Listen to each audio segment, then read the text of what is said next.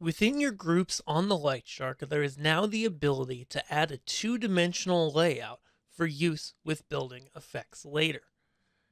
This will work with any group you've created yourself. As you can see here, many of the groups that come when you patch the console have, say, auto underneath them. In fact, all of them do until you create your own groups. Auto groups will always be in order by fixture number from low to high. However, if you create your own groups, you're able to then set up a 2D layout, which then will be followed for effects. Let's do an example.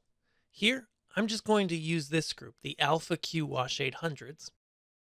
So I've selected it. I'm going to record a new group so that I have a group that I've created. Now I'll hold on it to give it a name. And I can also give it a color to signify its meaning to me in the rig. You can set the color however you'd like. Press OK. Now we have a color code.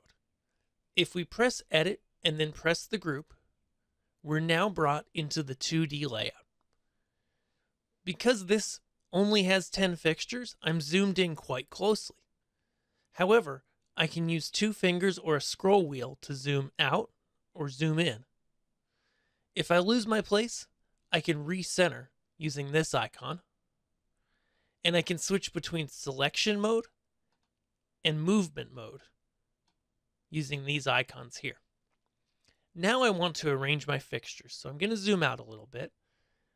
And with these fixtures, I have them on the sides of my stage, up to down. So what I can do is I can grab the first set by drawing a box around them, and then select the starting point where I want them to start. Now I'll grab my second half and create a point for them to start here. Now I'll center them vertically, so I'm just going to select each fixture and place it in the vertical plane. This mimics my layout on stage, which is going to help a lot in a minute. Now this is laid out just like my stage. I can also assign steps to some of my units, so I can highlight them, press the step number, and they're now color-coded to a new step.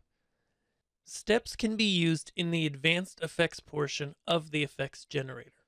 Once you're done, press Exit, press Yes to save, or you can press No or Cancel to stay on the current screen.